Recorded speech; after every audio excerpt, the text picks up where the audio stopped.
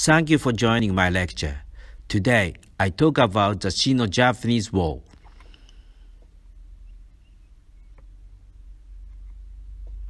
At the end of the 19th century, Japan and China were trying to catch a fish called Korea, and Russia was trying to steal that fish from the bridge.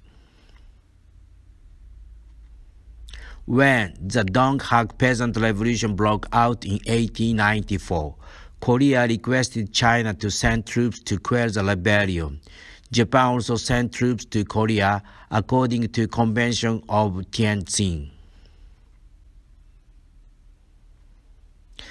The Sino-Japanese War broke out in 1894. Japan's army beat China's army in the Battle of Pyongyang. Japan's navy beat China's navy in the Battle of the Yellow Sea.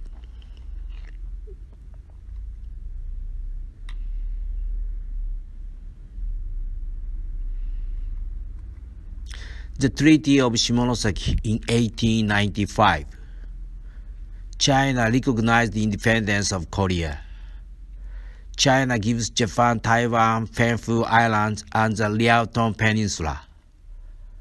China pays to Japan compensation.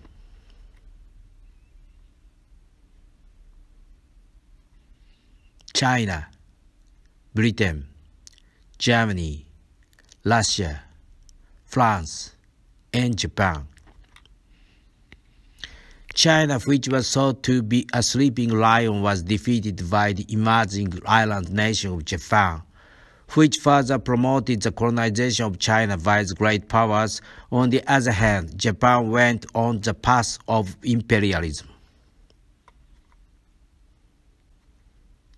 Triple intervention. Russia, which is aiming for the Liaotung Peninsula, has demanded that Japan return the Liaotung Peninsula to China by using Germany and France. Japan had no choice but to accept this. Thank you for watching.